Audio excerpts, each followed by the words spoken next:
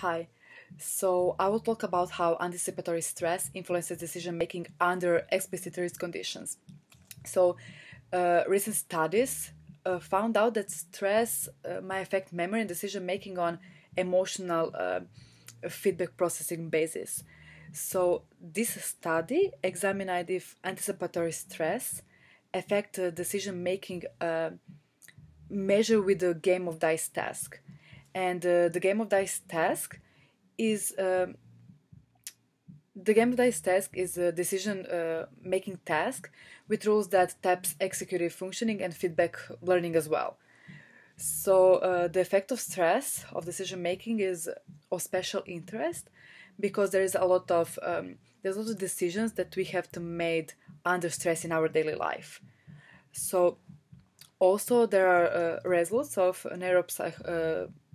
psychological investigations, which suggest that stress might either benefit or disrupt decision making. So, the recent study did a research of decision making under stress with the Iowa gambling task, and this task is a card game that requires individuals to process feedback to learn to avoid disadvantaging choices and also to select advantageous alternatives. So, because stress can lead to distraction is in executive processes, reduced executive functioning have to be considered as a factor when participants perform poorly the Iowa gambling test after the induction of stress. So, and this study is using the game of dice task, uh, which offers explicit and stable rules for gains and loses, and is therefore able to explore this type of decisions. So this is computerized game, and the goal of player is to maximize the starting capital of a fictional money by choosing among different alternatives. So the aim of the present study was to investigate whether decision making under risk uh, measure with uh, measure with the game of dice task. So they measured the level of stress with a lot of questionnaires, and to further addresses the question of whether stress predominantly disrupts emotional feedback processing or executive functions, they were doing the same dice test twice. So once they were doing in the original version, and once in a modified version where there was no any feedback.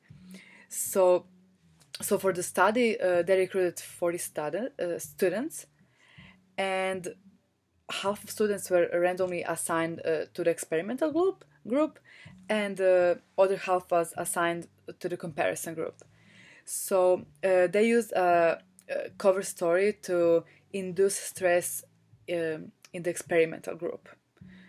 So, so for these students were told that they had to deliver a public speech on a topic like how I evaluate my cognitive abilities, and they should do that in front of two psychologists after they had finished a number of neuropsychological tests.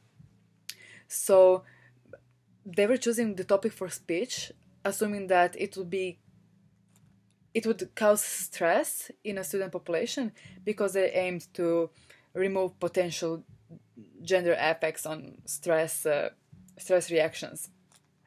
So to measure the change of stress level in the experimental group and the comparison group, they were using questionnaires and psychological indicators.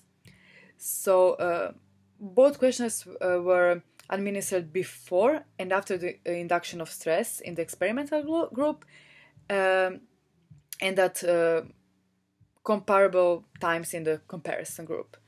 So for neuropsychological test, they evaluated intelligence with a subtest that measure logical reasoning. And for executive functions, they were used two different tests.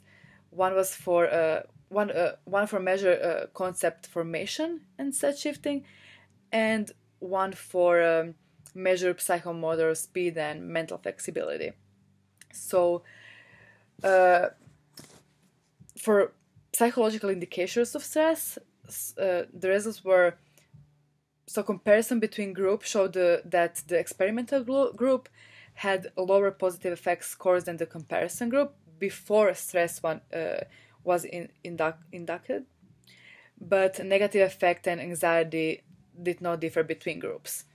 So after the stress inducement, the experimental group had higher anxiety scores and higher negative and lower positive scores than comparison group.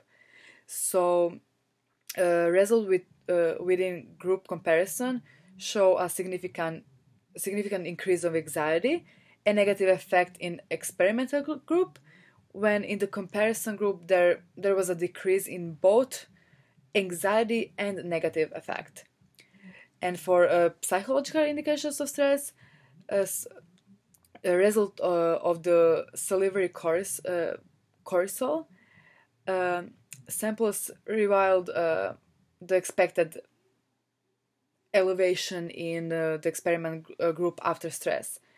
However, there was only a significant main effect for a point in time, but not for group, and no interactions of group point in time.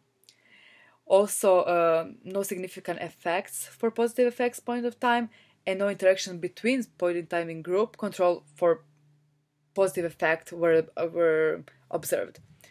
Also, no significant interactions of gender point in time, gender group point in time, or gender group were observed. So the main result of this study demonstrates that the experimental group performed lower on the game of dice test than comparison group, indicating that stress can affect decision making even in a situation with explicit and stable rules for reward and punishment.